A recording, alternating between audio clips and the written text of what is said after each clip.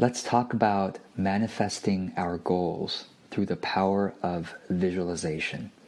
So the way that visualization has typically been taught is to imagine the thing that you want. I imagine $1 million in my bank account, and then to feel what it's like to have it. Oh, I imagine feeling so abundant and secure and being able to donate to the causes that I want to be able to go on vacations, etc. So it's the inner seeing and the inner feeling of what you want. Now, I really think that kind of teaching can be detrimental. Yes, it can be harmful to actually getting to success. Let me give you some context, is that I started my business in 2009 having nobody in my industry knowing who I am and having none of my friends buying my service or product. So I started at zero, and within 2 years, I had a successful business, and now, since 2009, it's like 12 years later, I have had a waiting list of clients for 5 years now. I have self-published 4 books. I have created almost 20 online courses.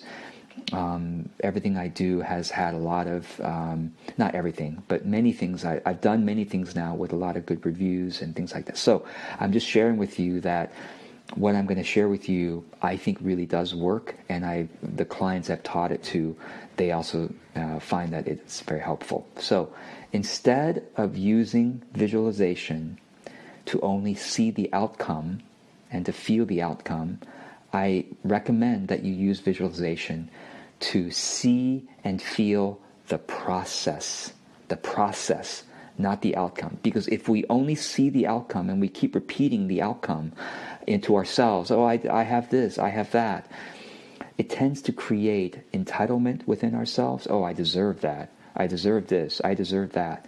And in my opinion, we don't deserve anything. Whether you believe that God created you or that your parents created you, I don't believe we deserve anything. What we deserve is effort. What we deserve is, if you're alive today, you deserve to make the effort to make your life as good as possible for yourself and for everybody that your life touches. I think that's what we deserve. So all we deserve is effort and improving ourselves on that effort. And so that's why I visualize my process instead of the outcome. Okay, so let me give you a couple of specific examples. So instead of someone saying, oh, I visualize having a best-selling book. So let's say you're a writer and you're envisioning a best-selling book. I see so many Amazon reviews and I feel so proud and all that stuff. I imagine holding the book in my hands and all those typical visualization type stuff. Again, it creates entitlement. It can even create discouragement when you don't find yourself being able to write. So what's the problem here? The problem is you haven't visualized the process of joyful writing. That's what I visualize. That's how I've been able to write, self-publish 4 books, and I'm about to publish a second edition of my first book. It's coming out in a couple months, and the process is almost done. So I visualize on a daily basis myself doing what I planned with calm, joyful focus. So, for example, if my goal is to write a book, then I say, well, what does writing a book entail? Well, that means I have to write this many words today. This means I have to edit, blah, blah, blah, whatever it may be. I set it on my calendar. Some of you are actually quite resistant to planning yourself on the calendar, and it's because you haven't practiced visualizing.